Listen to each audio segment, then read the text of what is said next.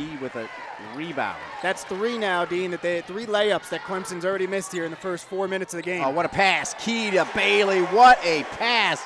Looked left, threw it right. Bucket Tar Heels. That is vintage Paris Key in transition. Another missed shot as Clemson shooting the ball poorly. 2 for 9 to start. Here's Coonan. She'll stop and pop. That looked good. Rolls out. Bailey rebound. A stepping in. I know Janelle Bailey is on your back there, but you've got to go up with that one strong and not worry about the defender. Nice shot from Murray. Clemson now starting the game 2 for 13 from the floor. Coonan with a 3. 47% of North Carolina's offense runs through her, either made field goals or assists that she picks up.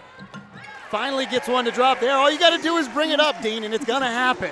Speak it into truth. Second lowest point total of the season to date. Of course, they still didn't win the game, but defensively they've been very good. You're seeing their major bugaboo, for lack of a better word. They'll need more from Thornton to stay in this one.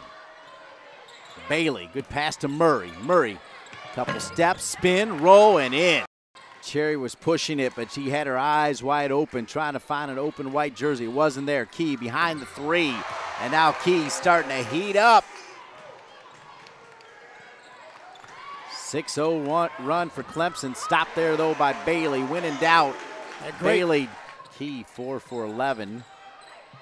Coonan, 1 extra pass. Cherry's open. Cherry with the bomb.